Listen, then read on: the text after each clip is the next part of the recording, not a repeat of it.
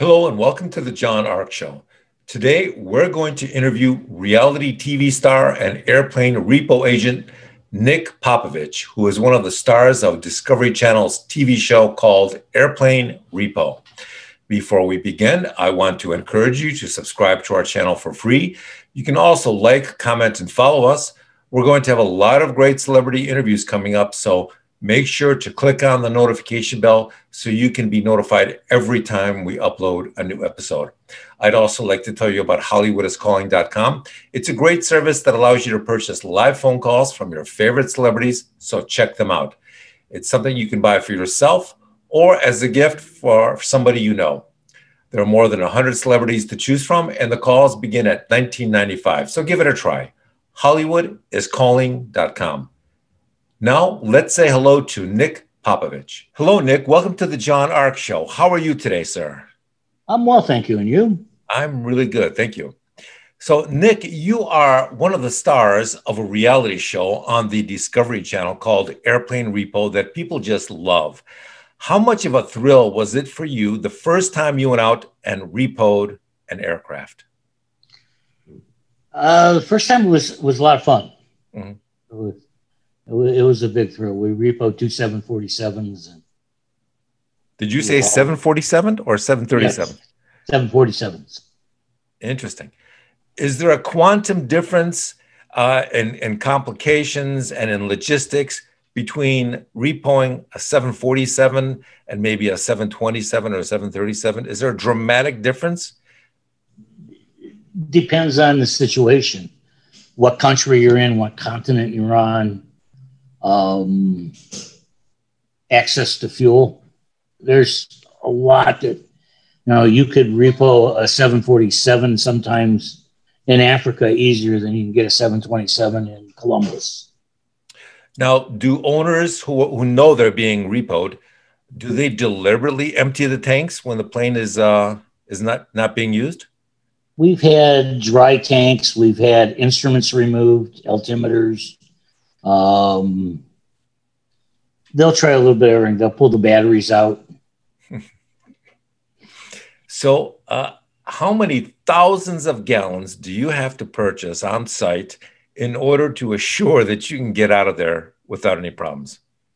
It depends where you're at. A 747 holds 50,000 gallons. So interesting. It depends on what you're doing. We're right now looking at just today, we're kind of in a crisis mode here. We've got 3 wide bodies to get out of South America, and we're trying to figure it all out right now. Now, a wide body meaning 757? Larger. It's a newer airplane. I would say like an A350 or 787. Wow. All right.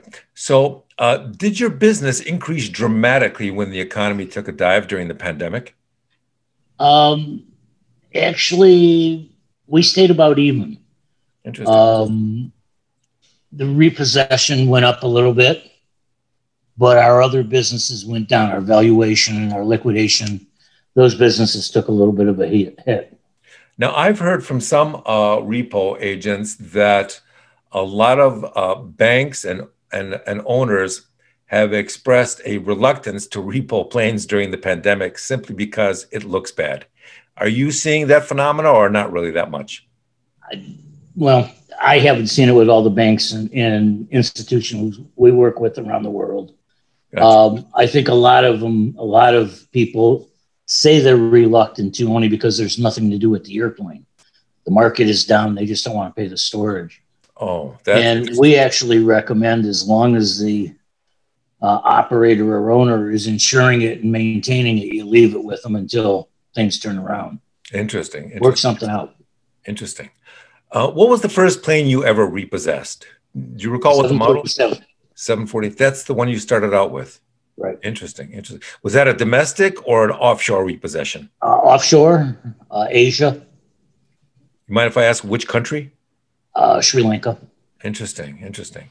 What percentage of the time do delinquent owners simply surrender their planes to the banks? And what percentage of the time do you have to hunt them down and get that plane back? When we get called in, the bank is already tried to work out something to surrender the airplane. So the ones we know about, the owners refused to surrender.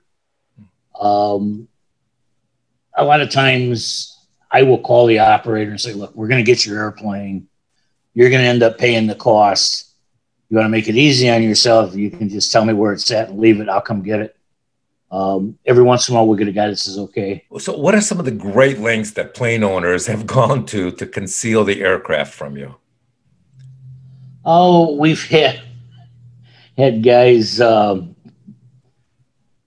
leave at night without a flight plan and hide the airplanes. We had one was in West Palm. The owner flew it to Fair Oaks, Alabama, thought he was going to hide it there. We found it within 24 hours. We've had them take them out of the country. We've had them parked in the islands. You know, they try all kind of things. They lock their hangars like that's going to stop us. Do they ever change their tail numbers to try to confuse you? We don't see that too often. I don't think I've seen that more than twice. That's a felony. And, you know, most airplane owners don't want to get charged with a felony. Have you ever tried to repo a plane that the owner deliberately sabotaged? You know, for example, we've had people tell us that some of the owners will put flammable cloth in the engine compartment to try to, you know, set the whole thing on fire if somebody steals it. I don't know who you're talking to, but I will tell you it's BS. Okay. No owner's going to risk killing somebody over an airplane. You know, we've got almost 2,000 repos. We're at 1,980 something right now. And we've never had somebody sabotage an airplane that would cause loss of life or damage to the airplane. We've had them remove instruments, but, you know, it's very clear when you look at the instrument panel, the instrument's gone. We've had them do things like take a tire off, but they're not going to do something that's stupid. I guess that's the difference between somebody that actually repos airplanes and somebody that fakes it. And somebody that what? Fakes it. Gotcha. So generally speaking, how many planes do you estimate are repossessed each year in the U.S.? What would you estimate? Not counting small single engine airplanes, talking turbine helicopters, and business and commercial, probably about 75 to 100. Okay. And if you throw on the small planes? You know, we don't deal with that, so okay. I really couldn't even begin to guess. Gotcha. So my contacts tell me, my contacts in the DEA tell me that a lot of privately owned planes and jets are being stolen now and used by the cartels to transport drugs on one-way smuggling runs. And then when they're done, they just ditch them in the jungle. Have you ever been contracted to fly down to South America to repossess a plane that's been stolen by the cartels or somebody else? We've been in that situation once or twice. We've also been in a situation where an airline operating in Ecuador had to do a forced landing on a drug strip. And we had to go recover the airplane from the drug strip. So that was an interesting time. So how do you do that without getting your brains blown out? Because I'm assuming a drug strip is surrounded by guys with AKs. Generally, they are. You just have to talk your way in. You have to tell them what you're there for. You know, they have to believe you're not DEA or some other agency. Have you ever had a plane owner try and bribe you into not taking their plane? We probably have. You know, they offer all kinds of incentives, not necessarily a bribe, but you'll get there and they'll say, well, give me an hour. I'm going to wire the money to the bank or whatever, you know, their story is for the day. So when a repo, when you repo a plane from an owner that hasn't been maintained for a few years, how expensive can it be to repair if it's been really neglected? Depending on the size of airplane and and the aircraft itself, it can run into the millions of dollars. Interesting. Do the owners ever put in hidden kill switches or alarms or other devices in the planes to prevent them from being stolen or repoed? Well, there's security systems that you can install, but they're not hidden.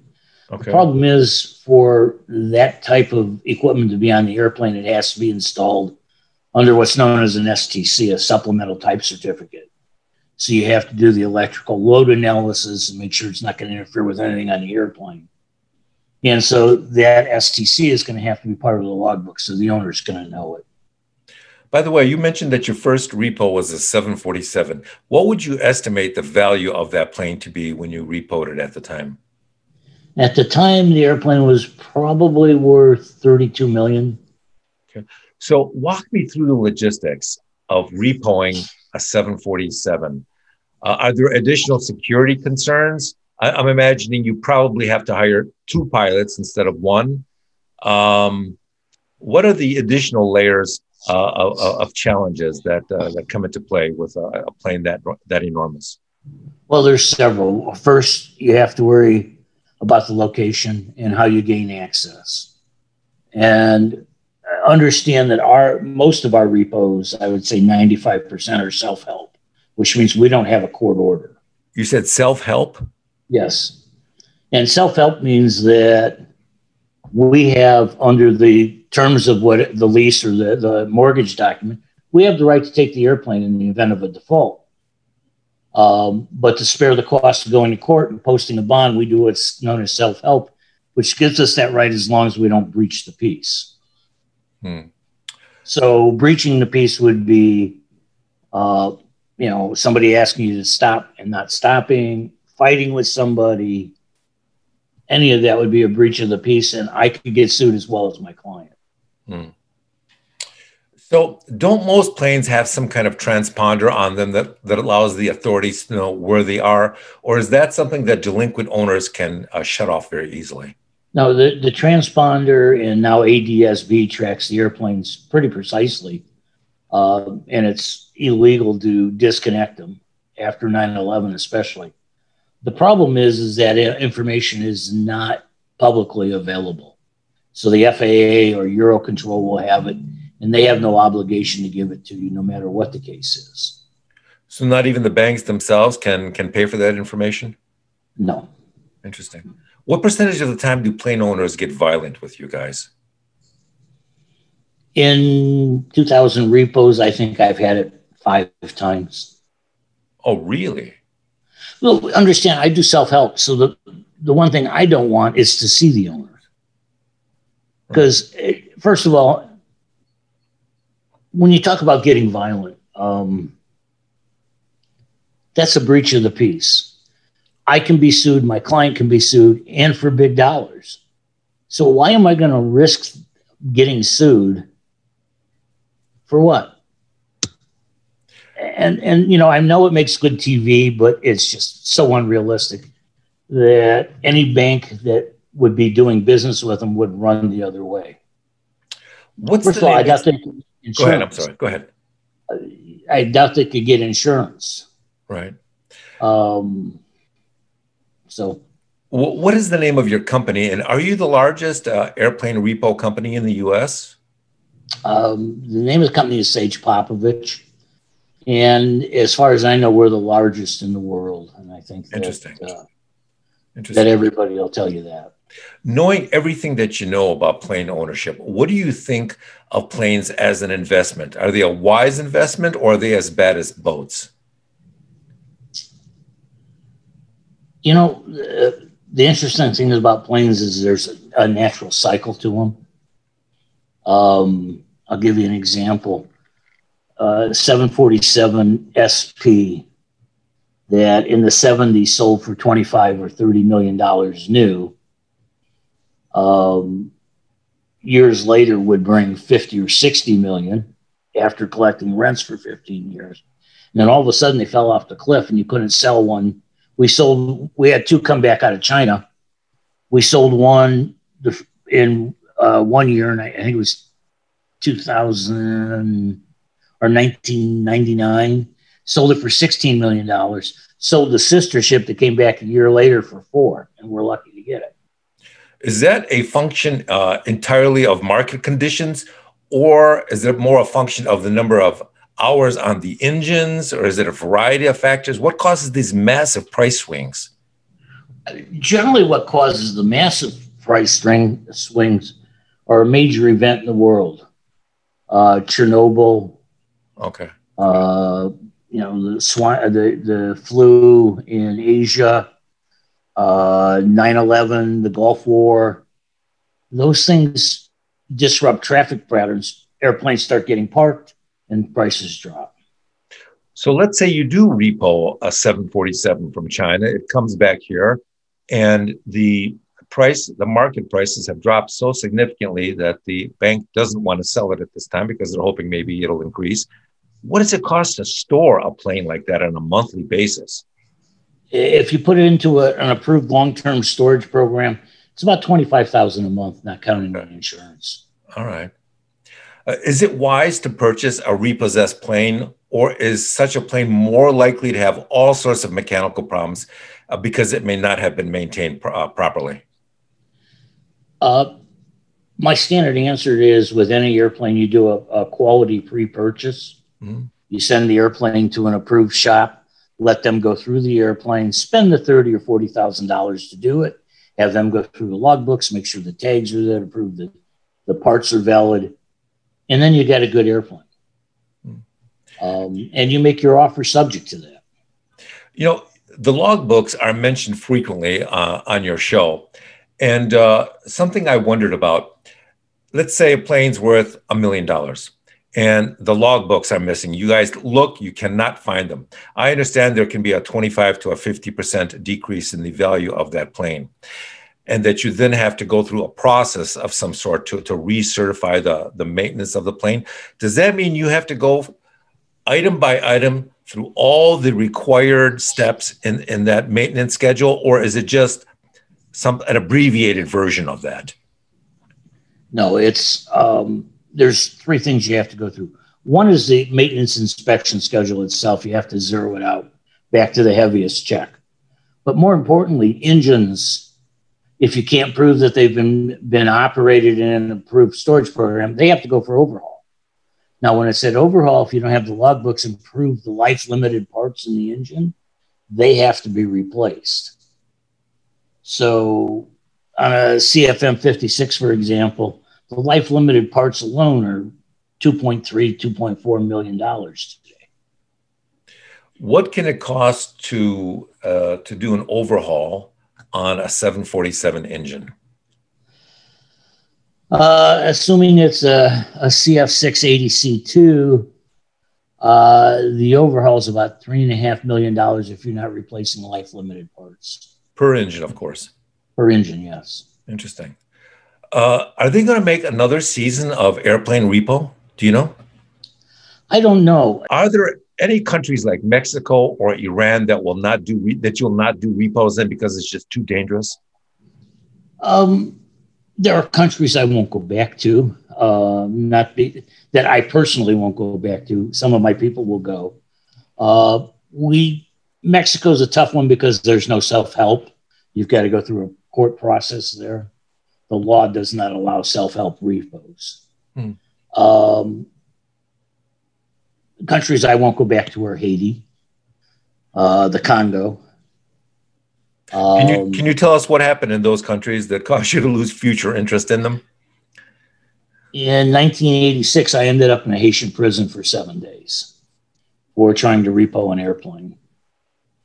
And the only reason that I got out without a big bail and paying a bunch of fines was the coup of Baby Doc.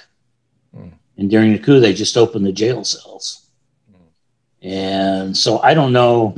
I doubt that they're computerized enough or sophisticated enough, but I don't want to take the chance to go back that they still know my name. Right. Rancic takes my airplane down and does a lot of, especially after the earthquake, does a lot of charity work down there. We've built some schools and stuff, but I won't go back. Has being on the show dramatically improved your company's business? It actually hurt it. Really? Yeah. Why is that? Banks don't like the publicity. Interesting. Actually, we've got, I think, 8 or 9 episodes in the can that we're not showing because the bank said that they don't want them shown because the tail number can be tied back to them. Can't you guys simply black out the tail number on the screen? We can, but you know, as the bank said, type of airplane, the location you're in, and the paint job, people that live there are going to know the airplane. Where can people find you and your company online? www.sage-popovich.com. Nice. Well, Nick, it's been a real pleasure having you on the John Ark Show. I want to wish you continued success and tell you that you're always welcome back on the show. Anytime. Bye-bye. Pleasure meeting you. Bye. Pleasure meeting you, sir. I hope you enjoyed that as much as we did. Thank you again for watching. And I want to tell you that we're going to have more great celebrity interviews and more breaking news stories coming up in the future. So we encourage you to subscribe to our channel for free and click on the notification bell so you can get notified every time we post a new story. Thank you very much, and we shall see you soon.